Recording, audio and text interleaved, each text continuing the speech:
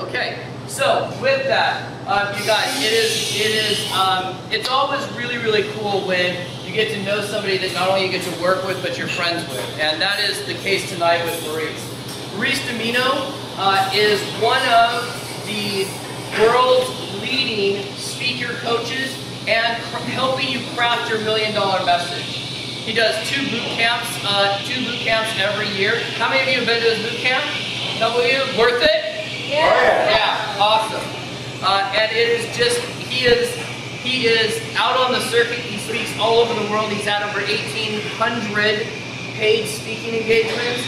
And you will see why here in a second. I'm kind of slouchy and I'm just like loosey-goosey. He is very put together. And so we've asked him tonight to just share with you a couple of tips with that. So you guys, please welcome Maurice DiMino.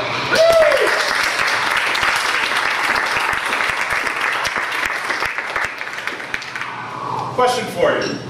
Are you guilty of overnoting? Well, I think Dick knows what that means. Overnoting, what does that mean? Well, that's a phrase that I came up with. About a week ago, I was on the road for national seminars. I was making appearances in Reno, Las Vegas, Salt Lake City, Chandler, and as well as El Paso, Texas. And I noticed as I was speaking, I heard a voice in my head. How many of you have a voice inside here? Let me raise your hand, okay? Those of you not raising your hands, you're sitting there. Should I raise my hand? I'm sure. We all have that voice inside of our head. And as I was presenting, I heard this voice inside my head said, hey, tell the mirror story. And just as I was about to tell the mirror story, I heard another voice. Don't tell the mirror story. You're going to go over time. You're giving them too much content. And right then and there, I realized that we can be guilty of overnoting. Let me ask you something. How many of you are taking advantage of using the platform, of using public speaking to get your message out there? And how many of you, okay, thank you. How many of you would like to take advantage of this great vehicle known as public speaking? Right?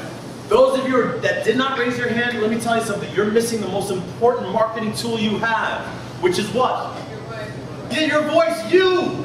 My gosh, if you can't tell me what you do for fun, what you're about, then why are you in this business known as entrepreneurship, network marketing, or in business, quite simply put?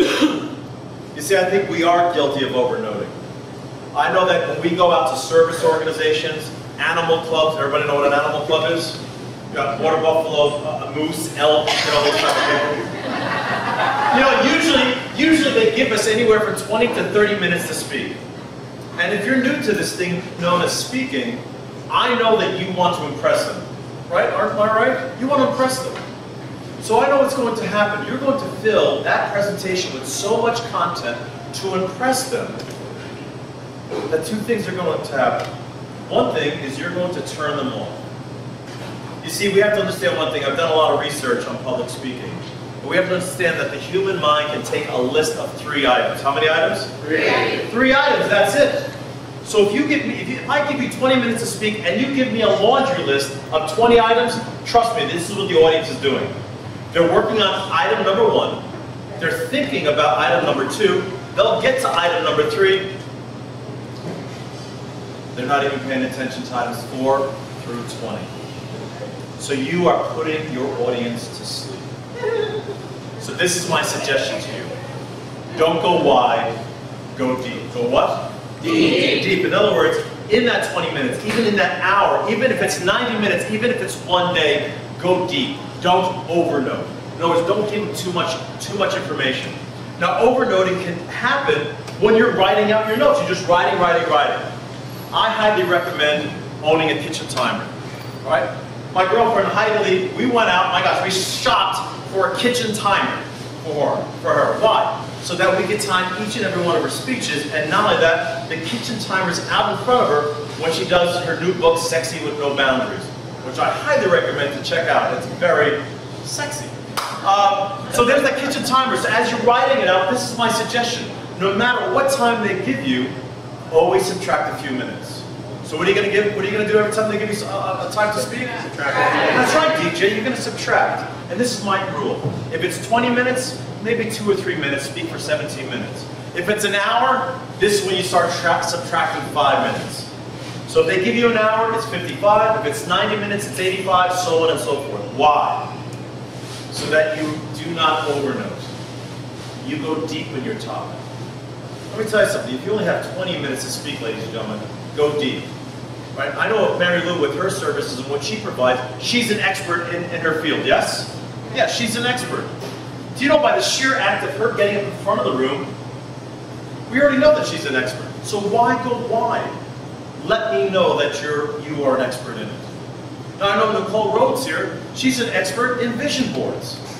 Okay, let me tell you something. I'm reading the program, I know that about her, so she doesn't have to go into every single benefit. Instead, give me a particular point about vision boards. So my tips on public speaking is this. Do not overnote. While you're writing out your presentation, and let me tell you something, even when you're presenting, you're going to think that the audience is not paying attention, they're going to sleep. No, you're just lulling them into submission to know more about you. Alrighty, so even when you present, trust me, trust whatever you've written there. And if you want to learn more about that, this is simply a blog that I posted last week on tips on public speaking on my website, MauriceDiMino.com. And I encourage you to visit. There's many various tips on speaking. Leave a comment, join the family as I like to call it, and I would love to know what your tips on public speaking. Let me ask you something, was this of value to you? Yes. Yes. So the next time you go present, well, the first thing I'm going to say is this, the next time if somebody offers you a speaking opportunity, what's your first answer? Yes. Yes, definitely. And then you figure it out afterwards. But as you're figuring it out, remember, do not overnote. Right. Good stuff, yes? Yes. Was that the value? And if I may dovetail what Casey said, and that's what we want to do with these meetups. We want to share with you, this is for business owners, entrepreneurs, our LA web and design people, our Double Your Check Club people, all these various people. We want to make sure that you're successful out there. I love working with Casey because we have the same mantra, if you will. We've seen success, and now we want to share it with you.